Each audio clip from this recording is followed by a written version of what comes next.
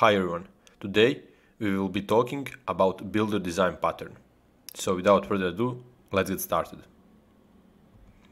Most common way of categorizing design patterns is by usage of those patterns, and it is divided into three main categories: creational, structural and behavioral. Builder belongs to creational design patterns.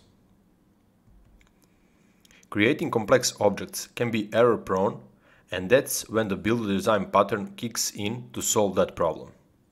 With large number of fields in a class, it would be a nightmare to provide all combination of constructors if some of them would be optional. It is also very easy to mix up the ordering of the constructor arguments. Builder design pattern takes the responsibility of creating such objects by providing an interface for configuring any combination of object fields. Given the broad usage of this design pattern, engineers have developed some tools for auto-generating builder classes by using the appropriate annotations.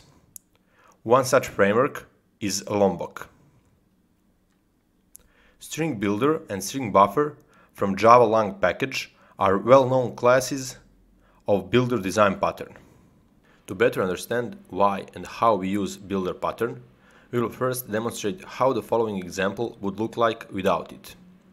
We have a meal class that can have multiple dishes in it, like an appetizer, main dish, drink, salad and dessert.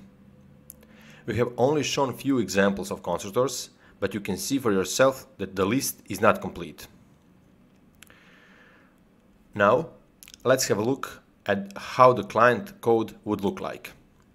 We clearly see that we need to know what kind of constructors does meal class supports, and with that create appropriate objects. But if we take a closer look at the main dish with an appetizer object and how it is created, and go back to the implementation of meal class, we will notice that we have mixed up main dish and appetizer argument, which is a common mistake when creating complex objects.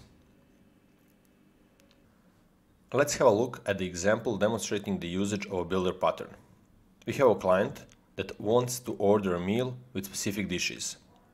That's when the builder kicks in and starts preparing the meal. Client wants main dish, an appetizer, and then a drink in his meal.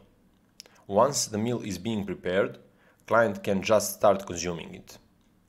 Now, let's go to the implementation of this example. All of the meal and builder code is placed in a single class where builder is an inner static class.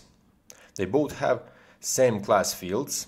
Meal will have a private constructor which receives an object of builder type. Apart from the constructor, it will also have a static method for getting an instance of the builder class. Builder will have methods to configure different parts of the meal, and all those methods will return the current instance of the builder, which allows chaining of builder method calls. Last thing is the build method that actually creates a meal object which we previously configured through the builder class.